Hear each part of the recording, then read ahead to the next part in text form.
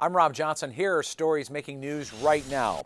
Residents in Oak Park are on alert after somebody abducted and assaulted a 13-year-old girl. Here's CBS 2's Vince Gerasoli.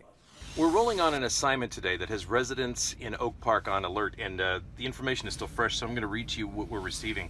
First of all, from the Oak Park Police Department, they're investigating the alleged abduction and assault of a 13-year-old girl. It reportedly happened yesterday at about 4 o'clock. Police are saying that in the 600 block of Washington Boulevard, this young girl was walking and she was pulled into a red Toyota, but she was able to eventually flee from that vehicle and run to a friend's house, where then she notified Oak Park Police. We understand that she was taken to Oak Park Hospital. She was treated and released into the care of her mother. Now, in response to that, the school district, Oak Park River Forest High School, and the school district there are announcing that there will be increased patrols at Oak Park schools today, and they are putting parents on alert. They want parents to know that this incident was reported to the police department, and they want parents to know why they are seeing an increased police presence around the schools, especially at dismissal today. Anyone with information is urged to call the Oak Park River Forest Police Department. Students at Whitney Young are planning a fundraiser tonight for a slain classmate. CBS 2's Dorothy Tucker has the story. Whitney Young senior Brandon Young was murdered Friday night at the hotel room that he shares with his mom. Today, students here at the school are planning a memorial. The school plans to host a fundraiser tonight during their basketball game to help the family with funeral expenses. And friends and family are asking the question, why? Why would anyone want to murder this special needs young man who has been here for years and seemingly wouldn't hurt anyone? Local news is making a comeback in Chicago 3 months after DNA Info shut down.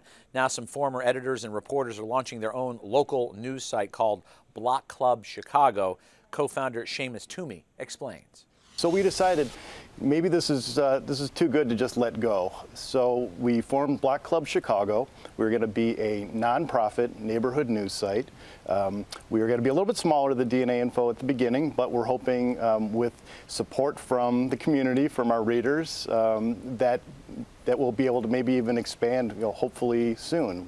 It's going to be a subscription based. We think I think the time is right now for to ask for some contributions from our readers. The Chicago Auto Show opens this weekend. CBS 2's Derek Young shows us a custom-made Nissan that is ready for the snowy roads of Chicago. We have the coolest car that you will see at the auto show. Wendy's going to tell us about it. This is the Nissan 370 Ski. We took a stock 370Z convertible roadster and we put skis on the front and tank tread on the back in order to make it essentially Nissan's interpretation of a snowmobile.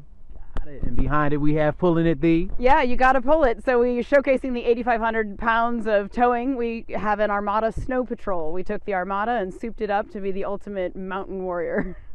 I got it. So you cannot outfit your 370Z to look like this. The only one you can see will be at the auto show. Make sure you get there. Make sure you go to the Nissan display and check it out. And finally, here's Mary Kay Kleist with your forecast. Well, let's keep those shovels handy because on radar tonight, we see the cloud deck already moved in from the satellite review. But now on radar, we're seeing new snow forming from Omaha to Waterloo to Quincy. And that is going to be inching into Illinois as we go through the night. Our evening rush, though, we can breathe a sigh of relief, will be dry, but very cold for that. Late tonight, probably between 10 p.m. and midnight, we'll start seeing that snow sneak in. Low pressure winding its way through the northeast here.